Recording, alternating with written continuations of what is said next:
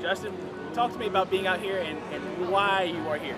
So I am here with SMI to basically showcase the fan experience and kind of the behind the scenes of racing to the fan that normally wouldn't get the behind the scenes. So me being a NASCAR fan my entire life, it's a really cool experience getting to do this. And being out here at this historic track has got to be special because you've been to multiple tracks, but this has got to be something a little bit different for you in the fact of what it is. Oh yeah, I was watching some videos of the track transformation, and if you would have told me a year ago that this was going to happen this weekend, I would have told you it was out of your mind. They've really done a lot to this, and the history around the area with moonshining and the track ownership and the way the track ownership changed hands, just a really cool story. So I'm really glad to see it back up here in North Wilkesboro. How is this experience comparing to some of those big tracks? Because everybody out here is proud of their small town North Wilkesboro Speedway.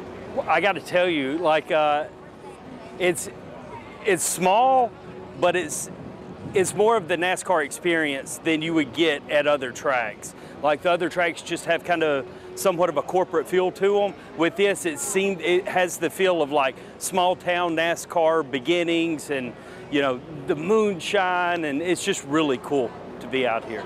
And I imagine you've probably heard from people talking around, we want NASCAR to be back here, and I assume that'd be cool for you to see too, especially interacting with some fans out here. Mm-hmm. NASCAR coming back to North Wilkesboro, certainly it'd be cool to come back again, besides just this one race. Right, every NASCAR official or any NASCAR corporate person that I've talked to, I've told them this cannot be the only race here. Like, y'all need to make this a solid date going forward. It's really cool.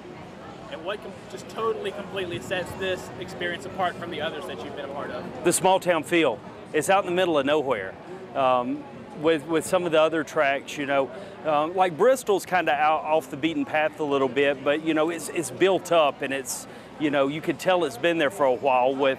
With this, it's I don't know, man. There's something special about this area with the rolling hills and just the track and just the whole feel to it. And the asphalt, the asphalt. This is the oldest paved surface that NASCAR's raced on. With during the modern era, this track was paved in 1984, which was a year after I was born, and I'm not a spring chicken, So. I think I saw some stuff about tires just getting eat up, but that's got to be part of the experience for the guys in the infield.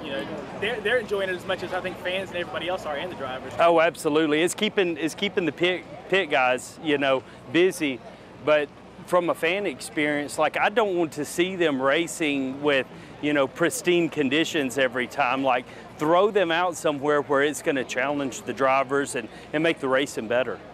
Listen, did you know that the last time NASCAR Cup Series ran at North Wilkesboro, Jeff Gordon was in his 4th season and he wound up finishing first, and right behind him was Dale Earnhardt? Now you do.